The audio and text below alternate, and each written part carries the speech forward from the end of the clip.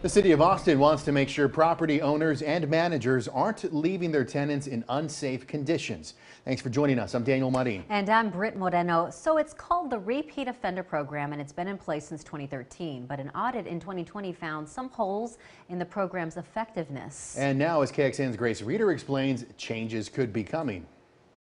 Property manager's responsibility, like making sure you got running electricity, the right water temperature, your water's running, all the things, it deals with your quality of life. Marshall Mitchell said while his living situation is better now, he's just left a complex on the city of Austin's repeat offender list. And the issues? It's a laundry list, man. I don't know where to start, man.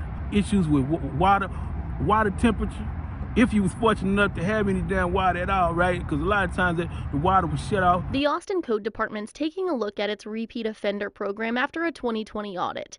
The program's intended to make sure property owners and managers hit minimum living standards. Lights not working, to broken windows, to heating and air conditioning systems not performing adequately. A city memo released earlier this month shows the Code Department's proposing charging owners with larger properties more money, expanding the criteria that would qualify a property for the program, and giving new owners more time to make repairs. The next steps will be meeting with our stakeholder groups and also meeting with the city law department to help develop the modifications to the ordinance, and then we'll bring those changes to city council in early 2023. The memo also said groups involved, like the Tenants Council and Apartment Association, want the city to provide more tools so properties can get off the list faster. They also want them to do more education and outreach at those properties. For apartments that aren't meeting the basic needs of tenants, Mitchell hopes the city will find new ways to hold them responsible. You need to start doing a better job and start taking this job a lot more seriously because some people's lives are in their hands. Grace Reeder, KXAN News.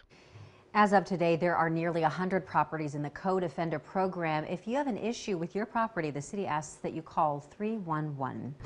The city of Austin researched a number of cities to see examples of other rental registration programs.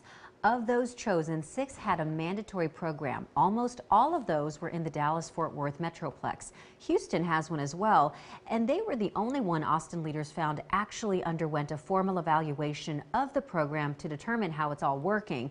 Now, the program has undergone a number of changes. The Austin Repeat Offenders Program started back in 2013.